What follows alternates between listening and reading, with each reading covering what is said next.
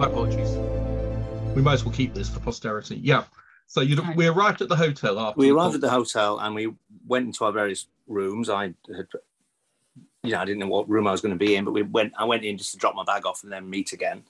And then immediately the door, I mean, who knows whether this was anything to do with anything other than perhaps like Becky says, the hotel itself is crumbling, but the door locked and I couldn't undo the lock mechanism. It was sort of, for some reason, it was just, it wouldn't open. It was literally locked. I think it was just turning the handle was just turning. It just completely had broken inside as like the Yale had gone or something.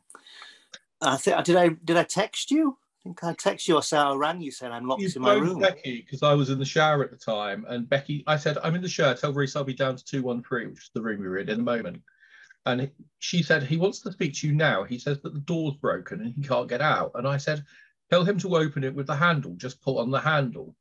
And I think Reece knows how to open the door. Yeah, well, I thought you might do, but I tried the normal routes to begin with, and then discovered it wouldn't work. Well, so that was just a very strange, immediate thing that happened, was slightly unnerving, because it was like, what's this about? Is it some sort of portent? Is it an omen? Is it just to start as we mean to go on? And then the rest of the night I am susceptible to being told about a place before, and I didn't know much about it, but there was certainly later on into the night when we were sat in various rooms in the dark, it was certainly began to feel like I felt there was a certain sort of heavy presence in the room we were in. And you were calling out on the bed, weren't you, CJ? I remember. Well, what happened first was I came down to try and get you out of the room, if you remember. And we couldn't get you out. And I went down and asked the porter for another key, and that didn't work either. And it turned out the pin had fallen inside the door. So in the end, the porter, you threw your keys out of the window to me outside in the street while I stood down below. I don't remember this at all. Yeah, I do remember doing that. Yes, yeah. There was a street light, because I just remember gazing up and quoting Romeo and Juliet as you held the keys at my head. I felt unnecessary venom, but yeah, I took the keys in. We tried to get out. And can you remember how you actually got out of the room in the end? No, I can't. I mean, was it someone that came from downstairs and they got it with a screwdriver or something? Yeah, I didn't. Somebody take the door off. They took the door off the hinges. If you look at the photos, the door is laying on its side by one end of the room, and you walked out into the corridor. And because you didn't have a door, you moved rooms. We moved you into another room. And then I don't know whether there was there any. Then did we find out about that room that I was going to stay in? Yeah, we found out then. Well, I think at that point Becky told you it was supposedly haunted, and because you had found there was quite a strange atmosphere while you were in there and you were locked in before we managed to get the door taken off the hinges. Luckily, the hinges were on the outside, as with all hotel doors, so they were able to remove the door. But it does tell you something about the nature of the hotel. It's also interesting about memory that you'd forgotten that. And then I was laying on the bed. Becky was sitting on the end of the bed, and Rob Tite was on the other bed, because there were twin beds in the room. And you were sitting in a chair over in the bay window. Do you remember that, over in the corner? Yes, I do remember that, yeah. And then there was a kind of, you said, did you go, rah, or something like that, or rah, I think it was. Yeah, there was some, that's right. Yeah, I thought you did it just being slightly devilish. No, I was. And you hadn't, there was no noise. No. No one else heard it? It was like a dog or something. Yeah, and I think I saw something like loom across the beds as well. That was another thing, in the dark. Well, Becky went up to the room to go and get some drinks, and you said something moved across the room towards you, and you suddenly stood up and left rather sharpishly. And apparently, when you walked into the other room, the other haunted room where we were staying, you fell over a bottle of Coca-Cola on the floor, which caused Becky to scream, because we heard the screams from up the corridor, which didn't do anything for our nerves. That's right. I've forgotten about that. Yeah, I did. I liked the idea of BBC staff found dead in Coke horror. As Coca-Cola finishes off somebody, but no, the bottle was left fizzing on the floor. You two didn't come back down for some reason, but then Rob, who was laying on the other bed, turned to me and said, Chris, do you feel anything unusual? And Rob's a complete cynic. He's an arse. And I turned around to him and just looked at him and said, Well, actually, it's really funny, but the shadow from the tree outside with the street lamp makes it look like there's a large black skeletal hand, like a huge claw, reaching out of the wall towards the top of your head, Rob. And I was only telling him it was a shadow, but at that point, he didn't say anything. He just got up and ran, and then I heard a shriek in the corridor, and the next thing I knew, he joined you two in the other room. And I stayed in there for another 2 or 3 minutes before my nerves gave up. And I don't know, we didn't go back into there for about an hour after that, did we? By which time everything seemed quite normal. It was just a slightly run-down, dilapidated hotel room. But it was an acutely weird experience because so many little things happened. The light blew, the fan in the bathroom caused us all to jump. You see, because I'm used to these things, and also because I made notes at the time, I remember quite a bit of it. But it's interesting how much you've forgotten now. I have, yeah. I just sort of wrapped the whole thing up into that night when I got locked in the room. And that was very quick. That was at the very beginning of the night. Yeah. And then, yes, I sort of have not remembered in detail the later part of the night when we're sat in the room in the dark. But I did, now you've said about when you recalled the thing of the skeletal hand. I remember that. And there was... that tallied with what I'd seen in the dark. Yeah, you said you saw something in the room in the dark. And of course, Becky had done her MSc on the haunting, so we knew the story. Me and Becky did, but you didn't, because you come straight from... We'd left the conference at the university that night because it was a one-day conference and finished. And we went and we had pizza across the road, and then we came back with another couple, and they went off, and it was just us and Rob Tye who made our way up to the hotel, as I recall. Yeah, that's right, yeah. No, I didn't know anything about it. It was kept deliberately sort of innocent of it all until we actually had the night. Well, thank you very much. Becky, do you want to ask Reece any questions? Or? No, I don't think so. That was good. I apparently remember more than Reece does. What can you remember then? Well, should we get back to? That's all right, it's no hurry. What were your experiences that night? Pretty much the same as what you've already said. Well, I don't think I actually personally had any experiences myself. I was just party to what's his name, Rob, and his ghostly hand, and Reece being locked in the room. So I don't think anything else happened that I can remember. There was a light bulb. I mean, basically, things were falling apart around us, but this is the station hotel as it was. Yeah, it's kind of, was it just the hotel just decaying, or was there anything actually happening? While we're chatting to Reece, though, you still there, Reece? Yeah. If you're all right talking about it, there was one other weird experience we had together. There was the night that you came up to see us. We were going to go to the theatre down the road, but that fell through. So I phoned up Woodchester and we went down to Woodchester Mansion. Do you remember that? Yes, I do. And I'd been quite ill that night, but Hayley, the renowned skeptic, came along. There was Hayley, Rob and Becky, I think, in the car, wasn't there? Yeah. Yeah, and Becky almost killed me several times on the way there because I kept getting us lost in the dark. Do you remember? It felt like a long drive, in the dark. Not because of Becky's. No, I think it was because my navigation wasn't very good and she was close to slaughtering me. But anyway, enough of that. Can you remember what happened when we got there? I remember hearing whispers and footsteps above us. I think it was like we were very sure there was no one on the level above us. And that was, I think, the takeaway from that night, that we were definitely alone. And I'm sure we all heard it, or a few of us did, but it was walking across the top and we went up there and there was no one. I mean, we knew there was no one there, but to confirm it, there was no one there. But that was I think that was the one thing that was very odd about that, because it sounded very much like somebody else also walking above just where we were. I think at the time I got the impression that you all thought it was me initially, but I was outside locked in the car because I'd been ill and I was very cold. And Hayley heard it as well. She heard it as plainly as you did. She wrote about it on her blog afterwards.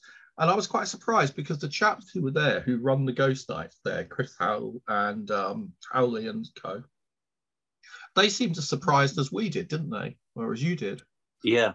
And was it there, or was it in the hotel where you heard noises in the toilet? That was Hayley who heard the noise in the toilets in the ladies' zone. when she went in, she heard someone call. She thought it was calling her name, and she Woodchester. heard. And at the time, because I knew exactly who was in the building and who was where, you know, I could thoroughly say that there was nobody in the. But I mean, it's bizarre. You've gone to a ruined Gothic mansion in a secluded valley outside of Stroud. It's very dark and wooded valley, you know. It's absolutely prime horror movie material. And where does Haley encounter the ghost? In the breeze block toilet block built about 5 years ago. Yeah. The one place that shouldn't be haunted. It's so strange because the whole place is weird because it's not finished, is it? And yet it looks brand new. It looks like they ran out of money during building a Gothic, which is exactly what happened, building. Yeah. And it's so fresh looking. It's like they're going to come back tomorrow and complete it. It isn't like a ruin in the same way that like Whitby Abbey is. It's so new looking, and it's stopped. It's like the Mary Celeste. It's very strange. Many years ago we were filming there for a show called Most Haunted, and we had, I forgot what it's called, Daniela Westbrook was holding a seance in the kitchens, and the sound of our coffee machine, because we asked from the green room, I asked if we could have some coffee brought for us, was mistaken for the ghost of a murdered French architect. Anyway, that's some distance from where we started off. So thanks very much, Reece. But you have to go ghost hunting again sometime when you've got some free time. Yes, of course, definitely. While you're on, what's coming up? What are you doing this year? Anything you're willing to share with us? Well, I start filming in 2 weeks, series 8 of Inside Number 9. I'm going on Monday to Manchester to film to do another series. Yeah. And you were worried after 5. You were worried after 5 they might not renew. I mean, well, yeah, I know. It's now really years ago we would carry on. Yeah, it's crazy, but yeah, exciting. It's good. I think we've got some good news stories. Don't you think that you finally reached that level of recognition that you should have had from the beginning? I mean, it took a long time, I think, for the people. That's not for me. Well, it was a fantastic series that took a long time to get the recognition it deserved. I felt I was shocked about how long it took. I mean, it's great. It's hard because, of course, it's a different story every week. So there's a lot of burning up of ideas. You know, there's a lot of storytelling inside Number 9. And each one of this, some of them could have been whole series, but we sort of get through a lot of storytelling. But it's great because we get to do lots of different things and tonally different, comedically different things, darker things, more psychological things. So it's a very enjoyable play box to be coming up with all this stuff. But, you know, by the time we finish, when we get to series 9, we will have done 53 different films. You know, it's a lot of different worlds. It is. I remember that I went to a commissioning conference a year or two before you started, and one of the things that was definitely not in at that time was anthology shows. Is that what you described as? And you were completely going against the trend, weren't you, in television? Absolutely, yeah. No, they've been very out of favour for a long time. And of course, there's a massive traditional, a great history of brilliant ones. And I think it was just the perceived idea that commissioners had that people wouldn't be drawn into an episode to something that didn't have continuity of character. But you don't need it. If it's good, people don't really care what it is, I don't think. And especially now there are increasingly more and more one-off stories on TV, and I think they realise that people can and like to consume things beginning, middle and end and not have to commit to 25 weeks of one thing. You know? Yeah, there was a commissioner who told me that ripping yarns was the reason why the one-off show no longer works. I think it was Michael Palin or something like that. Yeah, Terry Jones. Yeah, Terry Jones, yeah. It was a post-Python project which never really took off, apparently. Right, yeah. And they were very expensive, one story each week tales, weren't they? Yeah. Yeah. And we were out of favour, I think, but we've sort of wrangled it back into the mainstream. There's a new one coming on Netflix, I think, with Guillermo del Toro's gathered together various directors to do one-off horror stories. So it's not as rare as it used to be. Last I heard, he was trying to do Lovecraft's Beyond the Mountains of Madness, the novella about the Antarctic exploration and the earlier, ancient creatures. He's a bit of a Lovecraft fan. Anyway, enough of horror. I'd better get back to the Station Hotel Dudley. Thank you very much, Reece. That's fantastic. Thank you very much. Right, go on then. Right, as I've actually got my presentation, I should probably actually show you the hotel. Shouldn't I? Right, how do I get this to move on, Chris? You click the right-hand button. Try the left-hand button. There you go. There we go. Right, so I might have pinched this picture from an estate agent because last year, I think it was, Chris informed me that the Station Hotel was going to be sold. So I think we both kind of thought that's probably the end with the Bore Station Hotel. Somebody will probably buy it, pull it down and build apartments. It's the kind of thing that's happening here. Yeah. Somebody did buy it and they have actually kept it at the hotel. When I was doing some research a couple of weeks ago, it is now the Station Hotel and Banqueting. So they have fully refurbished all of the rooms. They now include kitchenettes, which I find a little bit unusual. So in each room, you have a kitchen counter. Oh, sorry, there's cats fighting outside, if you can hear that. Not my cat. They have a fridge, a hob, a microwave, a complete little kitchen inside the room. They also have now created a games room, a gym, and the most interesting part is they now have a Peaky Blinders themed bar. Have you ever watched Peaky Blinders? Half an episode, maybe. That's more than I have, and it's a shame because I normally quite like to watch things. But no, I suppose it's set in Birmingham, isn't it? I think Peaky Blinders, so I suppose that's why they've gone down that route.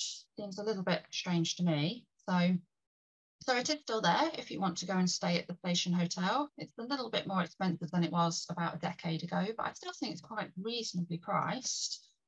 And it's probably lovely now it's been done up because the interior was very grand, just faded. Yeah, it just hadn't been modernised for a long time, I think. On the Peaky Blinders, I went through the 1910 to about 1940 newspapers for Dudley looking for ghost stories. And the only Peaky Blinder activity I found associated with this hotel was for a short period in the 1930s when a couple of chaps ran a stolen car ring from out the back. So there you go. That's about as criminal as it gets. Okay. There you go. So this shot I just included just so people could have a look. When I was researching the hotel, I decided to do a Google Earth search to have a look at it from the top because it's a very strangely shaped building. So yes, there is an aerial view of the Station Hotel. So the first indication that the hotel might have been haunted, they started ghost walks in 1993. I think it said in the article you sent me earlier. 1993. That the cellar was haunted. In 94, there was an article in a local newspaper. A woman was waiting in the hotel for her queue on a ghost walk, and she saw a figure of a man in grey trousers and a black jacket walk towards the cellar. And the kitchen staff confirmed that they had also seen the same figure. I found a reference in our notes from the early 2000s in which it said that the lady in question was dressed as a murdered maid. So there was a story of a murdered maid. Which will come out in a second. She was pretending to be a ghost when she saw the ghost, which is poetic justice, really. Yeah. So, if you have heard of the Station Hotel before, that is probably because these people turned up in 2003. So they conducted an investigation at the hotel. Things that happened in the most haunted episode included a crew member was scratched across their face. They caught some video footage of a chair and a bed moving in room 214. Phil, that was the one we were in 214. And Phil Wyman on the right, Phil, who sometimes turns up, he's certainly on the Facebook group and is a good friend of mine.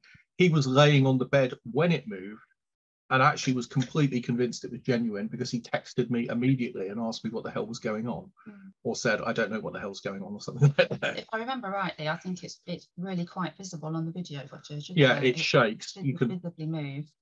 Yeah. So I believe the person on the ghost walk was dressed up as an Elizabeth Hitchin. So this was something that when Derek went into the cellar and did his psychic thingy, he claims that there was a chambermaid called Elizabeth Hitchin who was murdered in the cellar by the proprietor. That's it. Of the hotel, George Williams. So they were apparently having an affair. she had threatened to tell his wife, so he murdered her in the cellar, dragged her up the barrel chute, and buried her, I believe, just outside the hotel. Not sure where. Barrel chute would have gone forwards onto the road. Yeah, it goes out to the front.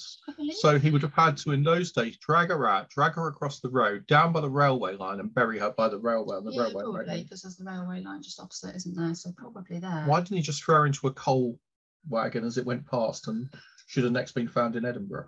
I don't know. Murderers today, they just don't have any forethought. So Derek also claimed that there was a George Lawley who had visited the hotel and knew about the murder. I believe that was all he had to say about that. The most haunted episode identified the most haunted areas of the hotel as the cellar, the restaurant, rooms 214 and 217. Remember anything else from the episode? About it, really, I think. That's roughly what happens in the episode. And of course, it set the ghost stories in stone, so to speak, didn't it? I mean, it kind of established what they were.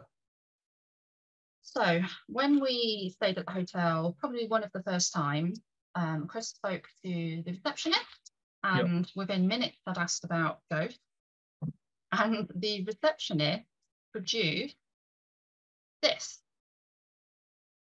Well, the Spook book. This is the copy, not the original. Just after the episode aired, they decided to keep a book where staff and visitors could record any experiences they'd had in the book as a diary. So the book runs from, at the time, it ran from 24th of April 2003 to the 5th of May 2006. So just over 3 years worth of entries. I think there were probably more, but when it came to my research, that was how many I took. So when it came to doing my master's research a few years later, my supervisor asked what I would like to do. He mentioned something along the lines of mirror gazing, scrying, something like that. I said, not a chance. I'm not a fan of staring in mirrors. I have a bit of a thing about mirrors. So I said I'd found a hotel that had this diary of entries of paranormal activity, which you don't get many locations. It's something quite rare. So I said that I wanted to have a look at the entries in the book and see what was in there. See if there was anything that was good evidence of the hotel being haunted. So those cats are having a real fight out there, aren't they? You sure it's the cat and not the howling of the dam? Might be. Their thin, reedy voices calling from beyond the grave as they... No, actually, Hitchens, it turns out, much to my surprise, is actually a Dudley name. There is a Elizabeth Hitchens who was remarried after the death of her husband, but I'm not finding a murder of that name. Yeah, there doesn't really seem to be any evidence for what Derek came up with, or... But it is actually a real Birmingham, it is real Dudley family, so that does suggest there might be some truth in the story, albeit... Or just that Derek had done some research before we got there. You cynic. Well, maybe. So, right. When I decided to do some research on the Spook book, I originally decided to do what was called a grounded theory. This is very boring. Which wasn't the right thing to do on this particular piece of... Grounded theory is a bottom-up model as opposed to a top-down model, but basically any models are fine by me. But what I effectively did was go through, read each experience, we'll go into that a bit more later, and have a look at what happened in them. The hotel did give me permission to kind of have this. They said I couldn't take the book away, but I could have a look at it in the hotel and do my research. I didn't really want to spend hours and hours and hours in the hotel looking through the book. So what I did was take pictures of each of the pages, take that home and type it up, all fully anonymized. So there's no, the only names in here are names picked up psychically. There's no group names, no names of staff or anything like that. In fact, you discovered a few years ago that Spook book's gone missing, didn't you? Come and stolen it. It's been stolen, yeah. Unfortunately, so I might contact... And they got a replacement and that was stolen as well. Wow, so I might contact the hotel and see if they'd be interested in this. So I went through each of the entries in the Spook book and had a look at what had happened. Let's move on to the next slide. Oh, look, I nearly missed this slide. So in the book, I found 7 categories of types of activity, shall we call it? 1, 2, 3, 4, 5, 6. Yes, they're are all on there. So we had sightings, movement, feelings, sensations and injuries, sounds, technical problems, temperature and smells. So we will start with sightings. By far the most common type of activity reported in the Spook book in terms of sightings was orbs. And that was across all categories, not just sightings. I don't really know what to say about orbs, to be honest. The less the better. Well, yeah, orbs are quite controversial. Contentious, is that the word I'm thinking of? Bollocks. Oh, sorry. Some people who are slightly more maybe spiritually inclined take them seriously. Do take orbs seriously, and that's fair enough if that's their belief. I think the problem with orbs is that most of what's presented as orbs are in fact dust, whereas there could very well be some orbs which actually represent something genuinely supernatural. Yeah, we used to conduct an experiment at Derby Jail, didn't we, where we would get the people to dance around. Circle dancing. A series of photos in progression, and when we looked at them when they weren't dancing, there was maybe a couple of orbs because it was a very dusty place, but after they'd been dancing around for a couple of minutes, the photo was filled with orbs. So most of them might be dust or bugs or whatever, but there is the possibility that some might have a paranormal origin, but I don't really think they are very good evidence myself. So we'll move on from orbs. There was also a lot of experiences which involved some kind of light.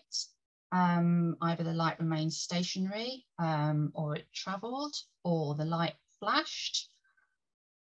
Again, the hotel's a really weird shape, and the car headlights do seem to shine. There are roads all around the station hotel, aren't there? Yeah. The headlights shine through the windows. In general, lights are a difficult one, aren't they? Again, it's yeah. Don't really know what else to say about lights. Could be paranormal, possibly. Might be reflection off of something. Car headlight. Car headlights. Train lights, maybe. Yeah. The next one was shadows. Most entries saw a shadow. So again, lights and shadows kind of go hand in hand. Really, the problem with shadows is unless they're Hank Marvin coming through the window on a rope playing Apache, they are generally you probably wouldn't get that joke. Am I too young? Yeah. Yeah, okay, never mind. But unless most shadows are just, your eyes adjusting to the darkness, and most mists, again, outside have normal causes. Yeah. And in the station hotel, they might have in the old days been a miasma from the carpets. So I don't know. Yeah. The next one was shapes and objects. This was something described as a white shape, a black flash, a black ball. Something along those lines. Yeah, and there were a lot of strange, not just corner of the eye, but strange sightings at different times in those 3 rooms. I take those a little bit more seriously because people seem to be looking at something, and the fact they couldn't describe what they were seeing. That was actually what came under miscellaneous. Saw something out of the corner of my eye was one of the Danny chap. What's he called? Danny Robbins, who did Uncanny. Ken in episode 1 of that, he talks about a black triangle by the door. Of where? Not there. It was a hall of residence at Queen's University Belfast. But the interesting thing about that is it was similar to an experience I had once at Forward here, and I think that's the kind of thing that people are describing when they suddenly become aware of what seems to be a very specific shape, but it doesn't appear to be a human. Don't know. Yeah, quite difficult to comment on. Another thing that fell under miscellaneous was somebody saw a candle flickering in different directions. That one is slightly lost on me, as I'm pretty sure that's what candles do, don't they? Yes, they do flicker. The other thing that I remember quite clearly, though, which you haven't got down here, is the voices. It's blue further on. Oh, okay then. I'll shut up. Yeah. Thanks. So There were also several apparitions reported in the hotel, which is more my kind of idea of something that's going to be good evidence for it possibly being haunted. Several of them, unfortunately, though, were seen when the person had woken up from being asleep, which again is quite difficult. When you wake up from sleep, you come out of the hypnopompic state. Yep. And it is possible for things that you are dreaming about to persist into the waking states. I've had a couple of experiences like that myself, actually. When I lived back at home in Derby, I woke up one morning and I saw what looked like my bedroom door pushed open slowly, and a very short man on the other side stood looking at me. Which I knew wasn't real, because I knew there wasn't a very short man in my house that was opening my door. And then I kind of woke up, I was going to say snapped out of it, I suppose, woke up and saw the door as normal closed.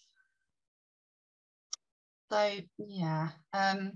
In my research I did for my PhD, if the person was certain that the figure that they saw after they'd woken from sleep was definitely in their surroundings rather than superimposed on their surroundings. Actually physically located is the term the FBI used. We did count it, but I counted it as an apparition. Yeah. Why here though? Why one place? I guess we're going to come back to that, aren't we? What? Why? Why so many people seeing ghosts in one hotel? All right, let's go on with it. Right, I'm just going to check what's on the next slide, because I think there is some more. Yes, 20 occurrences that featured some form of apparition. So these included figures, faces, and the appearance of a hand. What, just the hand?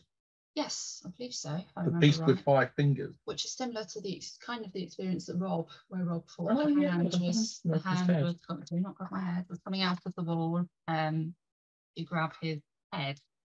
The faces that were reported were mostly seen in the cellar. Now, if you go to the hotel to investigate it, they will take you down in the cellar. Of course, it's one of the areas that, is supposed to be most haunted. They will get you down there and they will flick the light off, because that's what we do on investigations. We stand in the dark and hope to see something that we won't see because it's pitch black. Not on ASSAP investigations, we don't. So in the cellar, in the dark, it's likely that in the darkness you will see faces. It's, what do we call it? Pareidolia. It was the Reverend in the cellar, in the dark, with the double-handed candle. Sorry, Cluedo joke. Never mind, carry on.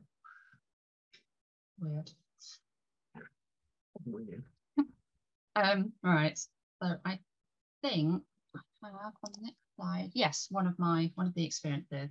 So there were a few good apparitional experiences that I found quite interesting. Some were apparently caught on camera, but I've got no way of seeing any of that footage or seeing any pictures, unfortunately. One that I found quite interesting was this one. So during a seance in the dining room, I looked left from George's table and saw a man in the corner at the far end. He was only a short man wearing a white shirt with a collar and a camel-coloured V-neck jumper. So 1950s, early 60s. I don't know. Well, camel colour is actually quite in from the 30s onwards, I think. But the V-neck collar sounds... The 30s, they had round neck collars, didn't they, quite often? I'm trying to remember, because V-necks persisted in school uniform to when I was around in the 70s, but I think they came in the 50s. This is where we need my books on the history of fashion. Yeah. You do, but they're not as common. And camel colour, I think post-74, beige is forever a joke, because during the election of 74, beige and a kind of bright orange were the in colours. Beige, chocolate, chip brown, and okay, I'll shut up. So just to clarify, George's table, I believe Derek Acora made a reference in the episode. In the restaurant, there is one table that is raised up slightly on a, what do you call it? Dais, mezzanine, no, it's just a step higher than it's slightly higher than the others. And I believe Derek picked up George sitting at that table. I don't know if that was George, the proprietor, Proprietor. Or if that was the George that had visited the hotel, but this became known as George's table, and several entries in the book talk about George's table, so that's where that has come from. Let's move on. So feelings, sensations and injuries. So bodily feelings and sensations, emotions, these are all pretty subjective things. Somebody reporting feeling that somebody had touched them or pulled them, that they suddenly got upset or felt ill, they were being restrained, things along those kind of lines. I never got pulled in Dudley, unless you count you. Which unfortunately, as I said, are quite subjective. To the person who experiences something like that, that might be quite good evidence to them if they believe something has grabbed hold of them and pulled them. But unfortunately, to anybody else who hasn't actually experienced it. What about the scratches you had? I mean, you were pretty certain that they were not from. I mean, if I lay asleep here at night, I often get scratched, but if the cat come and attack me, but you don't have a cat. 11 occurrences of people finding scratches on their body. And are you psychic, dear? You know what's coming next? So most commonly, these were found on either their arm or their face. As we did mention at the beginning, a member of the Most Haunted crew experienced a scratch on their face. On one of the occasions that I visited, I also was scratched. I won't tell you where it was because it was quite private, but it was under several layers of clothing. It was deep, had drawn blood, but I've got no recollection of having scratched myself. I might have done, but as I said, it was quite deep. It was only your boob, wasn't it? Yes, dear. Okay. Thank you. All right. Another common experience happened on 7 occasions is somebody waking up and feeling like they were being held down or pinned to the bed. So this is another type of experience that is slightly, I can't remember that word again. Questionable? Yeah, we'll go with questionable. To the person experiencing it, it probably feels very real and like somebody is pinning you down to the bed. But there is the general consensus that this is normally sleep paralysis. The problem is that although sleep paralysis is invoked all the time, there is no physiological mechanism that is universally agreed for sleep paralysis. There is no medical testing that can show it was sleep paralysis. And sleep paralysis is essentially a placeholder in which we say something is happening, which is obviously medical, not demons, but we don't actually really know how it works. So there's several things that we can't explain why it actually... It sounds scientific and medical and reassuring, but actually sleep paralysis doesn't have. Cardina et al., which variety of anomalous phenomena, which is on your right, got experience. They go into some detail, and the more I looked at it, the more I realised nobody really knows what sleep paralysis is. No, I mean, I had my first experience of sleep paralysis, it must have been about 4 years ago now. You know, the pandemic's knocked 2 years out of my mind, but 4 years ago, we were in a hotel where we were doing ghost walks and things, weren't we? Newmarket, Halloween 2018. We luckily had 2 different beds in our room, one like almost kind of in a corner sectioned off, which I had taken to avoid your snoring. And I woke up, shut up. I woke up in the night and had a sleep paralysis experience. Never had one before. And I knew full well as soon as I woke up that that was what was happening. It was sleep paralysis, but it was still terrifying.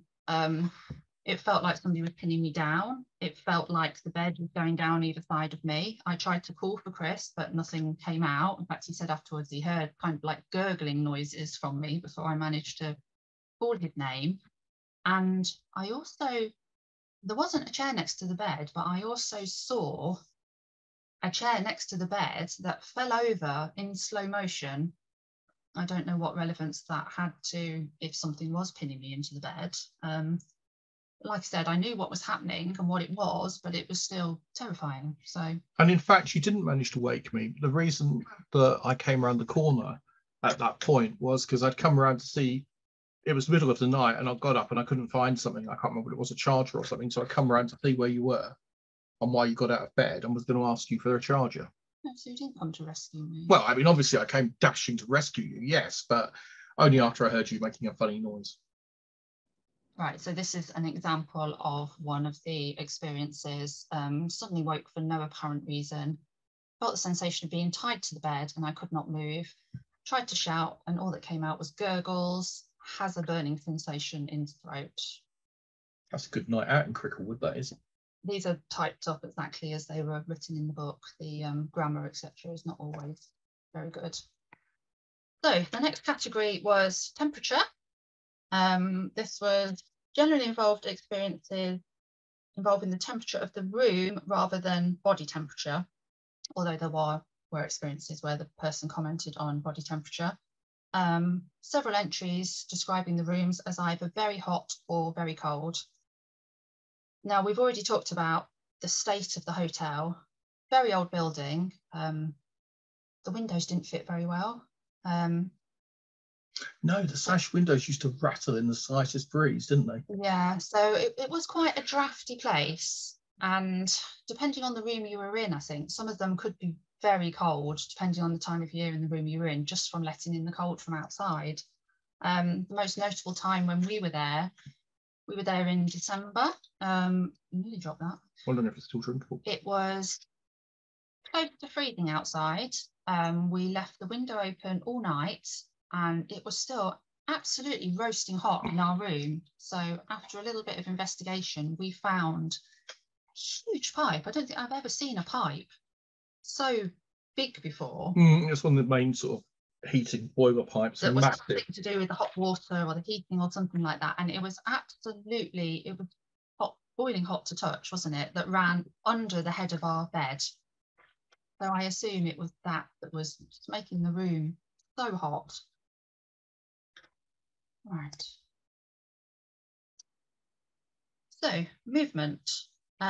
So this generally included furniture. Most common experiences involve the movement of furniture such as chairs, wardrobes, and beds.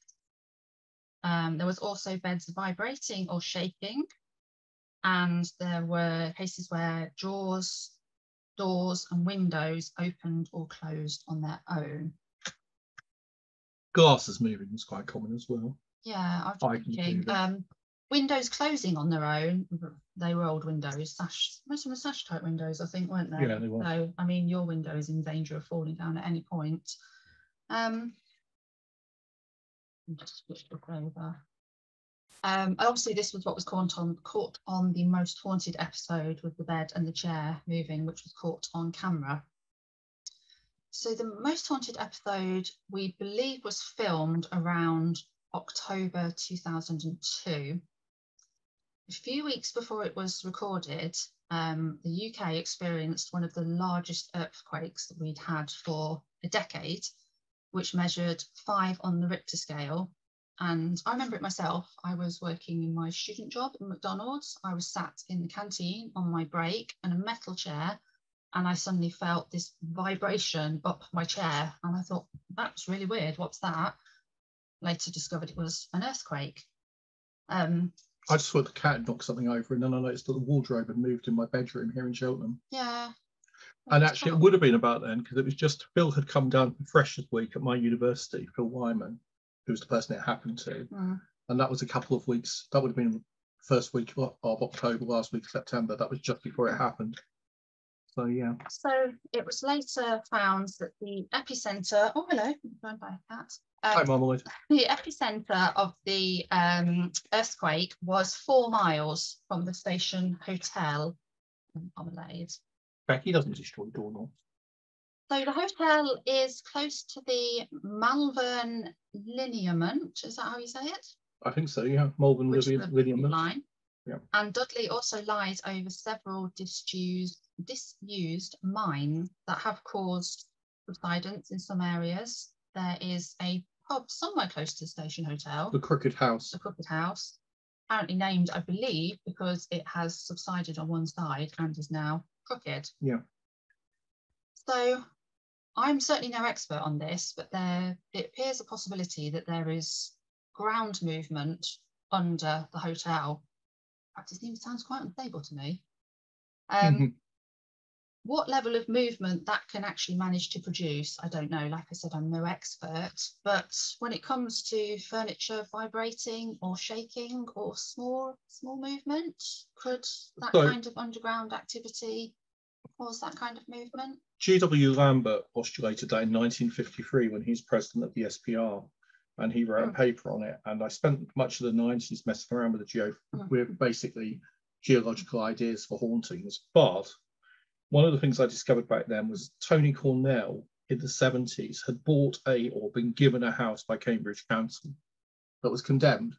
So he got an ex-council house that was condemned. So is this the house that he basically tried to shake Yeah, down? and him and Alan Gould and Howard Wilkinson, they got some heavy earth-moving gear and they vibrated the house to destruction, which was valuable to, I guess, chartered engineers, surveyors, and people who need to know about how housing copes with earthquakes. But it was mainly they did it because they put objects around the building, and as they vibrated the building, they waited to see when they would come off the windowsills and mantelpiece. Yeah, I think, didn't they find that the sort of movement that you find in some poltergeist cases where things are essentially flying across the room, you had to effectively shake the house down to get that to actually get a packet of cigarettes to jump off the mantelpiece. Tony told me, and I mean, he did sometimes slightly, not exaggerate, but he used extreme examples. But to get it to fly off, he said you could have a hole that you could put your arm through and the walls would have to appear first. Now, you can have a hole like that big in houses, because Pete Hiley did, if you remember his gas boiler. Well, yeah, I'm not sure he actually wanted a hole. No, it's why when I lived there, we couldn't actually get the gas boiler, because the gas would come straight back in again through the hole. But yeah, it's that kind of, you see daylight. So if you can see daylight through the cracks in your walls, then it might be vibration, but usually it isn't. Hey, Kitten. Move on to the next one, which was smells. So for this one, prior to the smoking ban that came in July 2007, I think it was, smoking was allowed in the hotel and in all of the rooms on the second floor. So when we first started going to the hotel, you could still smoke in the rooms. You never let me.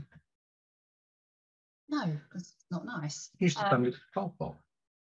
So basically, in places, the hotel stank of smoke, didn't it? And for years afterwards, because that's what smoke does, isn't it? It gets into the curtains and the carpet. And so any experiences where somebody walked into a room, I suppose it depends what room it was, but if it was on the second floor and somebody walked into a room and smelled smoke, then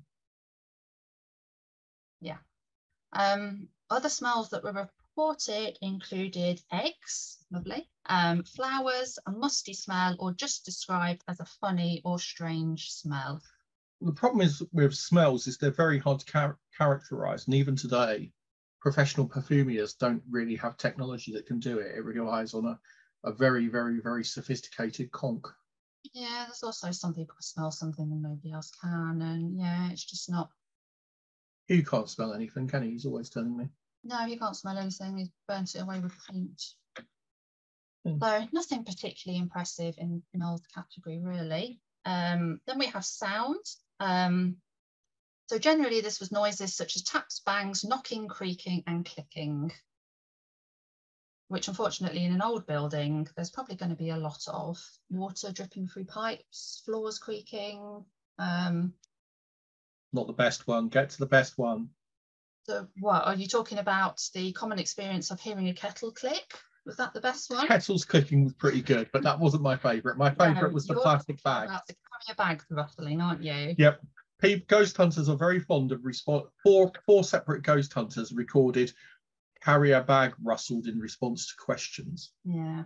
I mean, basically, if you screw up a carrier bag, it can be unravelling for hours, I think. So, yeah. Another one was footsteps, which can be quite interesting. But in none of the entries did anybody actually mention going to see if anybody could have created the footsteps. I think I've got one.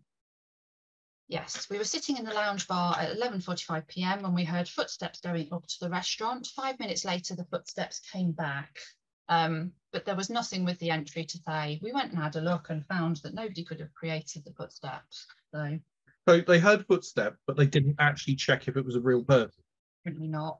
In a hotel, a public hotel, they didn't. where people walk up and down corridors. Well, it was 11:45 p.m. So I suppose it was quite late. But It's not late. Well, no, to most normal people it's late, not to us night owls. Right. Late. So there was quite a lot of technical problems. This generally involved problems with phones, cameras, lights, and televisions, involved them turning on and off, and pictures or footage being deleted and batteries being drained.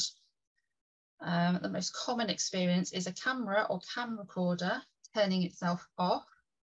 Only one entry confirms the camera was recording at the time, so it shouldn't have been automatic shut off. The thing with televisions and cameras is normally if you leave your television on for a certain amount of time, I believe some of them have automatic shut-offs. Turning themselves on is a little more interesting, but technical equipment does unfortunately go wrong quite regularly, especially if you're trying to conduct an investigation or something like that. What are you up to? He's dismantling the bookcase. So I think that was the last. There was one other which contained experiences that didn't fit into any of the other categories. So this was generally information that was provided by a medium, and often it wasn't clear whether it was something they actually did see or whether it was something that they picked up psychically. Things that people had claimed happened at the hotel in the past. The cat was eating it. Okay. Yeah, I've lost my train of thought now. Yes, thank you, dear. Right, we'll go back slightly. Can you let Paul in? That's all. Yeah. Hello, Paul. Right, yes, completely lost my train of thought now. So basically, there were all these little experiences which add up to a narrative of a haunting. But to be completely honest, I think calling them experiences in the Spook book is a little bit strong. If those had happened to you in a railway station, would you have thought they were ghostly? Hold on. Generally, most of the entries in the book, I believe, were from ghost hunters, shall we say. People who'd seen the most haunted episode, they're part of a group maybe, or they go around with their friends and conduct, investigations. And the level of these entries, shall we call them, in there wasn't very good. Most of them were along the lines of entered room and it was really hot, saw an orb, the kettle clicked, somebody felt sick. Along those kind of lines, just a list of supposed activity. Nothing like the sort of experiences that I collected in my research, where there was effectively a story, where somebody described seeing something in detail, providing lots of nice details for me. In general, they were just a list of proposed activity.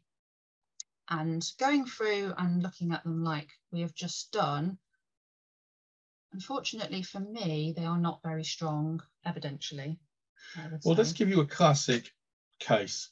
This is from Dudley across the road. Is that all right? Yes. The Mystery of the Missing Fish, Harry Troman, 1964. The report of a ghost at the gallery at Stratford-on-Avon and the plans to detect it reminds me of the night some years ago I spent ghost hunting at Dudley Zoo. It all started when fish started to disappear from the large display tanks in the aquarium.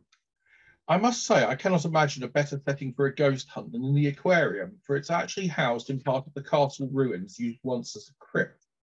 Before the ghost hunt took place, the then general manager, Mr. Donald Risdon, a down-to-earth man who now runs a bird sanctuary near Bath, first insisted on practical steps to try and solve the mystery of the missing fish.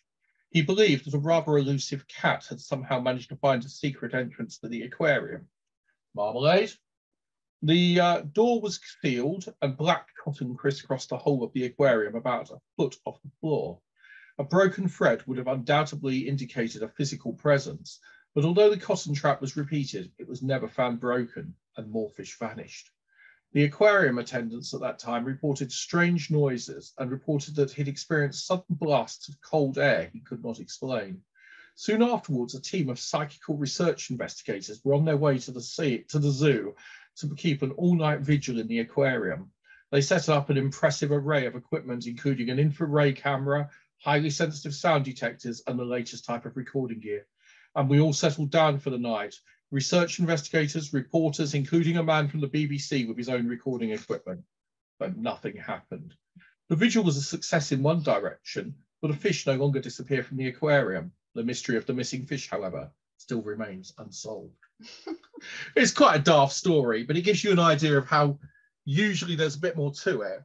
That's from just across the road, because the zoo's at the castle, which overlooked the hotel. And the other one I found that's very close by was Ghost of a Blonde Woman. Psychic Society may visit Dudley. Members of the Birmingham Psychic Research Society, 1954, are trying to arrange to stay the night in the former Jolly Collier Inn, Hollyhall, Dudley, where it said the ghost of a blonde woman has been seen. The inn ceased to be licensed 3 years ago, and since that time it's been used as a house by a family named Westwood. A week ago, several members of the family said they'd seen this ghost, and a son, Edward, said that he was tipped out of bed by an unseen hand. The Westwoods refused to return to the house and are staying with relatives. So again, those are classic ghost stories. But the interesting thing was, no matter how far I went through the records, and I found all these strange stories from Dudley and Birmingham, and a fantastic one from Chesterfield, but that'll have to wait. But all of these stories are different in tone, and they are, you find references to them in various newspapers. There seems to be nothing before 1993 associated with the station and ghosts. Yeah, there seems to be very little kind of evidence to support what the hotel have claimed themselves and what happened. What the previous management of the hotel. Well, yes, because there is different management now, but previous management, what they have claimed, what the most haunted episode supposedly brought up. And there are several things in the book about people picking up psychically that people had fallen over banisters and things like that. But there appears to be absolutely nothing to support any of these. I did find the death of one owner who died peacefully in hospital at great age, the wife of an owner, but I couldn't find any tragedies associated with the hotel, unfortunately. Yeah, so basically we've got 3 years worth of what I keep calling experiences, diary entries. Ghost hunters might call research or evidence. But looking at them closely, like I have done, but I think there's very, very little in there to actually kind of justify saying that the hotel is haunted. And I did actually find earlier, because I looked at, I'm not sure it was actually their website, I think it might have been a booking site, but the new owners do have a bit in their spiel about, we are known as one of the most haunted hotels in the country, so they are aware of the haunted history. But there were 30 odd different ghost groups, maybe more, maybe as many as 50, I can't recall, but 30 or so which had different names who came, weren't there? Yet we don't see a narrative emerge. You might expect to have found, that they all picked up a Mildred, or they all experienced that the window, suddenly blood ran down the window, or that the door lock jammed and they were trapped within, or that, they heard a terrible noise in their ear while they were sitting there by the window. But that doesn't happen. There's no consistency in the apparitions. And that was what we found at Derby Jail, wasn't it? Every group brought its own ghosts. Yeah, so in my opinion, and this is just my opinion, other people may think other things, but I do actually wonder whether at some point one of the owners of the hotel thought, I know, that sounds like a good idea. Shall we have a ghost? I don't know. I mean, the most haunted episode, they were in series 2, I think, weren't they? They were in series 2 because Phil was in it. The peak of the whole most, paranormal TV programs kind of, yeah. The peak was series 4 or 5. Was it? Yeah. Okay, well, building up to the peak then. But yeah, so I was kind of disappointed when I did work my way through the book that, yeah, there wasn't anything great in there, basically. So, yes. So what you're saying is that what ghost hunters regard as evidence of ghosts is different to what people who report ghosts to you as having had ghost experiences who actually phone up and say, we've seen a ghost, or fill in a questionnaire and say, I've seen a ghost. Yeah, I mean, Jen, if this was another hotel that wasn't known as being supposedly haunted, I think half of the activity that was recorded in the book, just people wouldn't even have considered that it might be paranormal. You know, if the kettle clicked, a plastic bag rustled, the pipes thumped. Yeah, I mean, they just wouldn't. Yeah. It wouldn't even cross their mind that it was haunted. So yes, unfortunately, I think my conclusion appears to be that there is very little evidence that the hotel is haunted. Yeah, basically. But it's a good place for me to run off with my mistresses. That's all correct. Well, thank you very much. I didn't interrupt much, did I? No, not much, dear. But good, excellent. Because she was worried that I might interrupt. So I did feel a moment there that a bit like the paranormal equivalent of Richard and Judy, when you started to tell me off. Thank you very much. So let's move over to the questions, unless somebody else has come in who wants to host that tonight. So we have the key takeaway from all of this is that Becky did some research into apparitional experiences, and that what ghost hunters report in their actual own notes and submit as reports are completely different to what you actually find in apparitional experiences, as reported as spontaneous cases. So maybe that tells us something. I don't know. So now let's go over to the questions. I think I'm the only one here who can actually go through the questions. You okay? All right. Lie on my bed if you want to. Right, chat. Righty-ho. Right, I will go up to the top and find out. Sorry, it's taking me a moment. So good evening, good evening, good evening, good evening, everybody. Hello, hello, hello. I think we might have 63. Oh, okay. Karen went there as a child in the 60s. After the zoo. Yeah. Went to the zoo once, didn't we? A domestic? Sounds awesome. I'm glad I stayed at the Premier Inn instead. Yes. Yeah, the Premier Inn come with fleas generally. So it was pretty awful, isn't it? Is this going to be recorded? Yes. I didn't get bitten, but that must have been luck. We ran that game there, didn't we? I wrote a murder mystery set around real events in the history of the hotel where people played characters from the 1920s holding a seance to conduct the spirit of a missing somewhere of a missing we filled the hotel explorer with feathers from feather boas, didn't we? That's right, because all the ladies wore feather boas. That's good fun. Bourneville College. Actually, I would say the station's a fantastic place to stay, and it's just Chance the Dudley Bug. Yeah, we used to run an RPG con at Aston. No, the Dudley Bug Ball was always at Dudley. I left Brum in 1994, Aston for a conference. Oh, they're talking about where to hold the Lenny Henry's Mickey Taker Thriller, which had all the zombies as Aston Villa fans. Right, okay. Lots of discussions here of Inside Number 9, Ripping Yarns, Escape from Stalag Luft, yeah, okay. Monty Python, Radio 4 did a feature about Peaky Blinders. It was a kind of Edwardian music cult, like Mods, Rockers and Teddy Boys. Yeah. I know a lot of people are into Peaky Blinders, so... What was your master's course called? It was... Psychology of Exceptional Human Experiences. Coventry, run by, who was it? It was after Vic Tanya died, so it was Tony Lawrence and... Yeah. We are no longer on speaking terms. Nobody gets some of their PhD supervisor after they finish. The Radio 4 programme. Oh. I don't see a single question. Oh, the Ram Inn.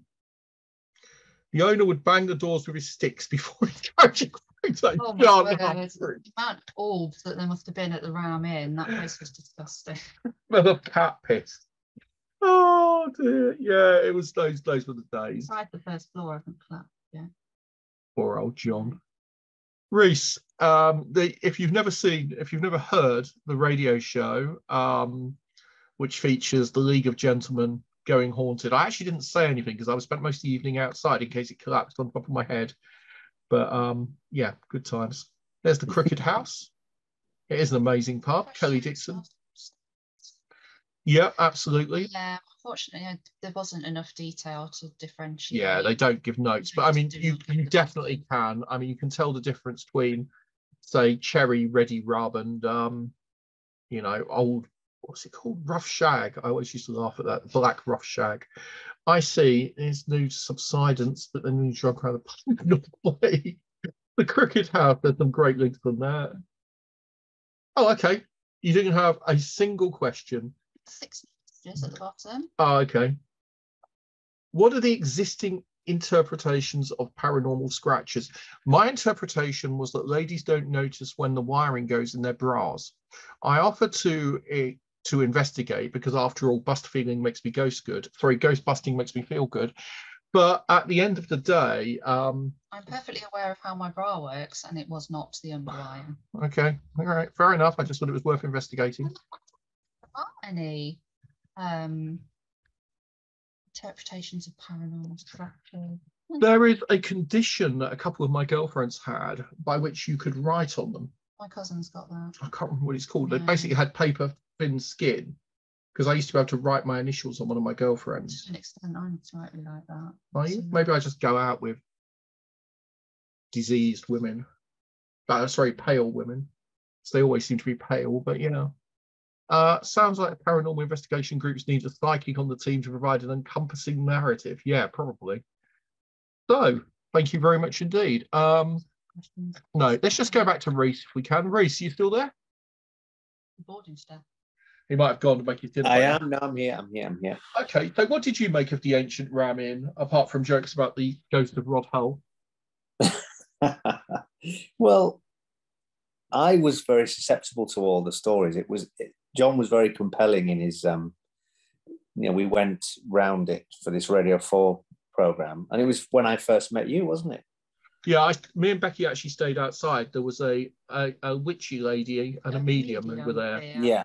She did a seance for us in the middle of the night. And that was when Mark Gatiss then picked her up on the fact that she was talking about this ghost of this soldier that had come through, and he said, why isn't he speaking in Normandy French? And she didn't really have an answer to that.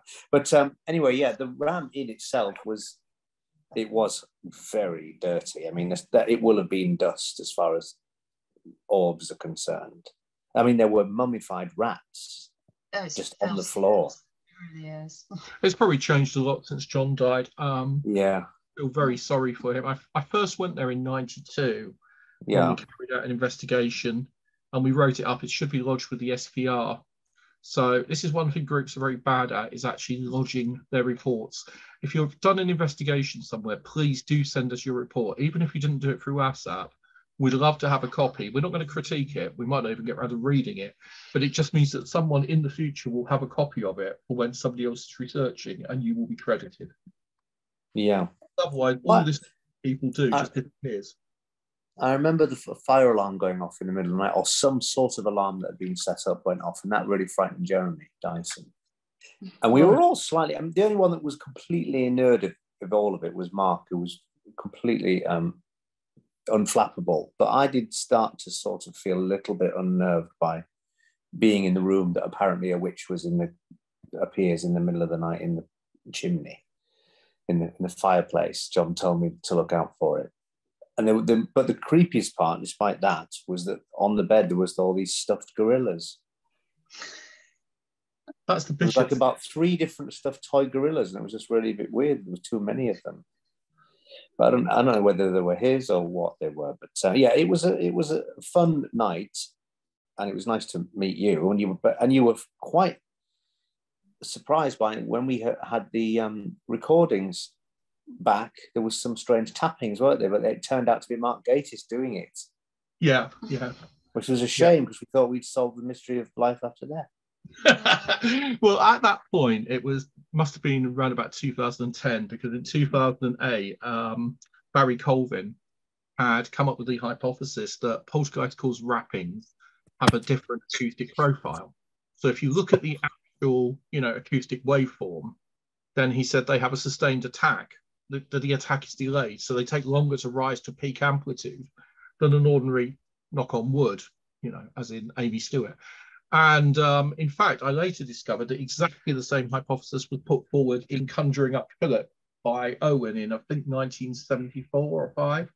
you know, the famous book about the Philip experiment, and he'd also noticed that supposedly paranormal caused waveforms had a different shape. But I was very skeptical about it because I thought that it was probably just because the microphone's picking up through the table. If the microphone's weight is sitting on the table, it's picking up through the wood, which will arrive faster, and through the air, which will be slightly slower, depending on the distance from the noise source. And that would cause a overlapping sustained amplitude, you know, a sustained attack on the wave. So I wasn't entirely convinced, but when Mark started tapping, I did at least say, oh, okay, we can test that and see if it's paranormal. Yeah, there was some slight intrigue about it, that's right. I was quite surprised, actually. I don't think Mark was expecting me to argue with him because he seemed quite remarkably skeptical in that kind of mode of, magician chap, he forgot his name, friend of Wiseman, friend of Richard, lovely chap. Andy Nyman. Yes, yeah. Yeah, very much along that kind of line of materialist thinking. And I was thinking, well, many of these arguments can be refuted quite easily. So I got into quite an argument. And in fact, you actually included quite a large part of me wittering in the show, which shocked me because it was incredibly dull. But there you go. It wasn't. It was fascinating. I suppose. Especially out of the wake of having had the lady at midnight with the seance. Because that was I didn't really know what to make of that, to be honest. But yeah, I think my takeaway was that I was very susceptible to wanting to feel frightened. And I did get quite unnerved.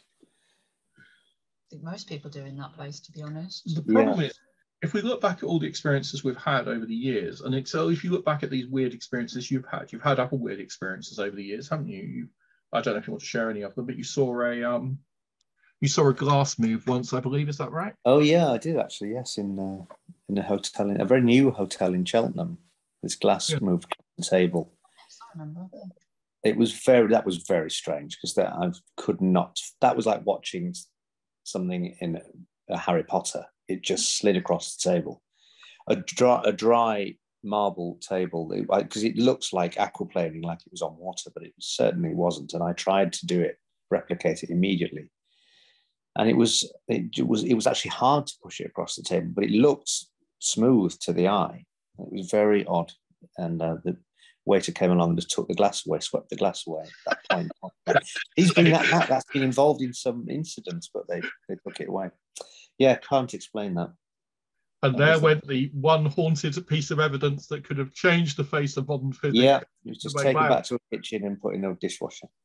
But the problem with all of these instances, none of them seem particularly meaningful. I mean, you know, if I was a discarnate spirit trying to communicate, I would try and make some kind of pattern. I would try and communicate some information.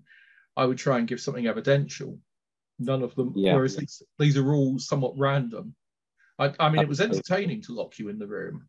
Do you think it could just be your own unconscious sabotaging you? Not with that. I mean, I think that was just unfortunate that it felt like an immediate omen as far as the rest of the night was going to be concerned, that I would just go in the room and the door would break immediately.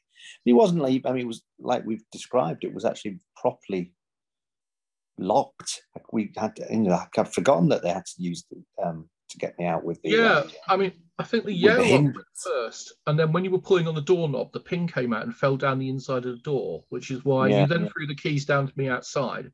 And the Damned were playing that night in the little nightclub just across the road down at the bottom of the hill.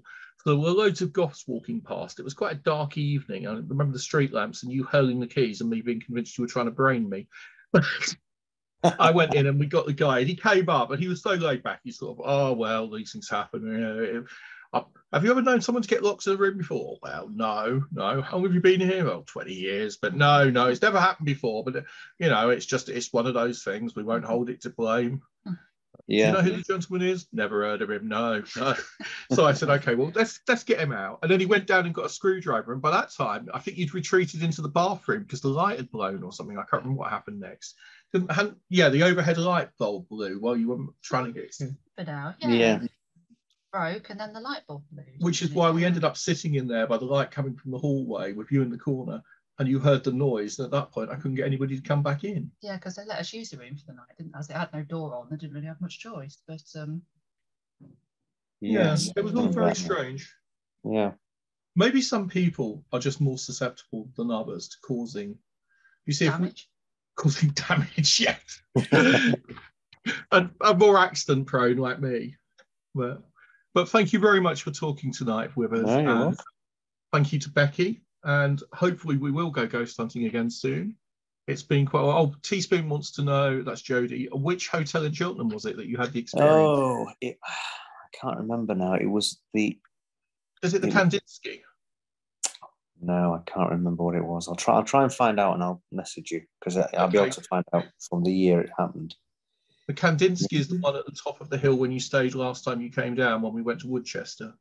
Right. No, That's it wasn't. the ladies' college. The other ones are the things like the St George's, which is around the corner. Was it the Chapel Hotel, or was it oh no, what was it called? I'll try and remember. Yeah, don't worry. Chapel Spa, perhaps. Anyway, thanks very much. Yeah, I've written a paper recently on Cheltenham ghosts, which I don't know if you've seen. It was in the last journal article, which is a quite bizarre story, but I'll do another article on that sometime. Well, thank you very much, everyone. Thank you for coming. I'm sorry it's been a bit of a strange night.